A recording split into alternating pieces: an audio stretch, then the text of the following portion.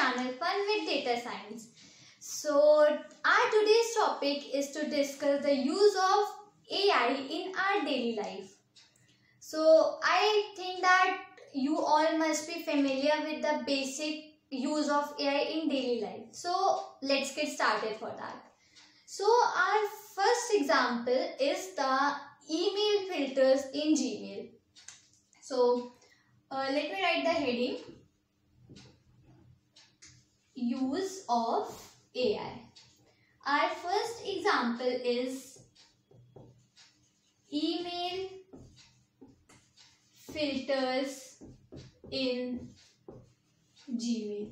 So what does this means that basically you all must have the Gmail accounts. When you open a Gmail account, in that at the top you will see three kinds of mails. First is primary, then social and promotions. So basically this division is done, and these mails which you receive are categorized by artificial intelligence, and they are dropped to this respective column which you consider.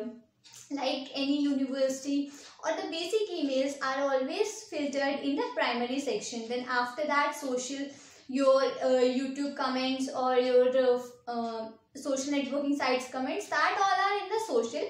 And in the promotion, basically the companies which promote themselves, these mails are in the promotion section. So this is done with the help of AI. Now second use AI which you use in your daily life is LinkedIn. Is on LinkedIn. That let me first write it, then I am telling you how.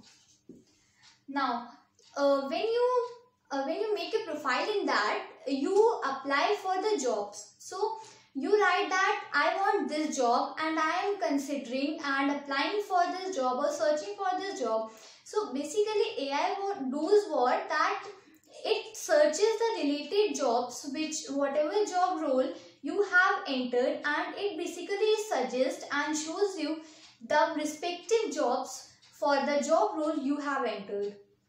So in the social networking site in LinkedIn, it helps like this. Now let's take our third example for the use of AI, that is Pinterest. You all must have heard this, T-E-R-E. Let me write the correct spelling, Pinterest. Okay, so you all must have heard about Pinterest. So suppose you have gone to your friend's home and there you saw a beautiful dining table or any beautiful watch or cloth. You also want to buy the same. So you can just open Pinterest and just with the help of your lens, you can scan that and it will show you the similar products of whatever your likings. So basically AI is helped in Pinterest, that it helps you to show the suggestions that you have entered this, and these are the suggestions for your requirement. Now our fourth use of AI is Google predictive searches.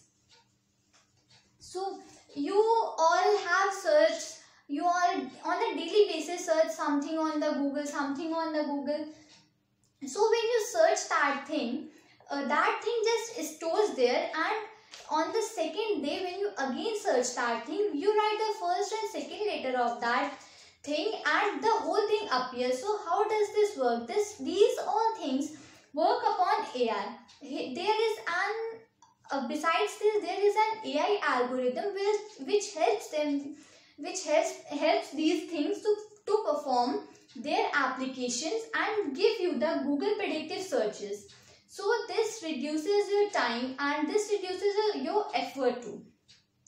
Now a fifth example, that is the last one, is product recommendations.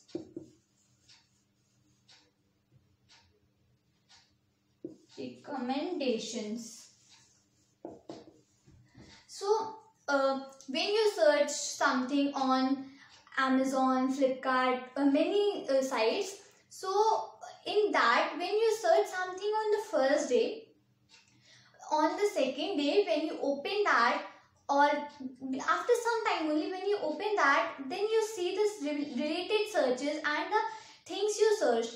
And same with when you search something on a cart on Amazon or Flipkart, and after that you use your YouTube, the ads which are related with the which you see in your YouTube are just related to your searches which you searched on Amazon or Flipkart.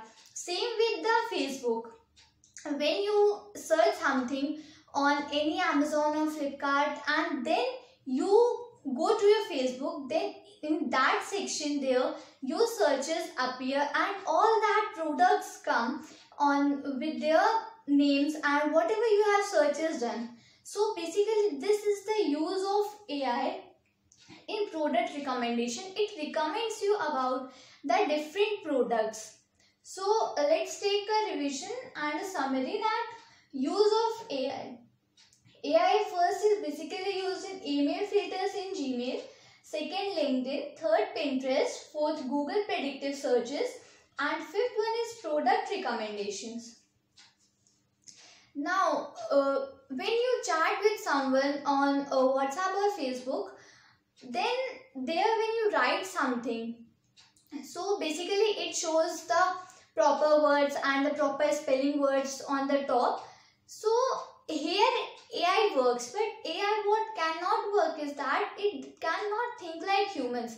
It can recommend you that you can use these words, you can use these emojis, or you can use this marks, punctuation marks and all that things, but it cannot understand that what is in your mind and it cannot think like a human. So I think this must be clear to you that can AI replace humans or not? So I want this answer from you all in my comment box, that can AI replace humans or not? So I have told you about the examples that what can AI do, and I have too told you that what AI cannot do. So just reply me in the comment box for my question that can AI replace human beings or not.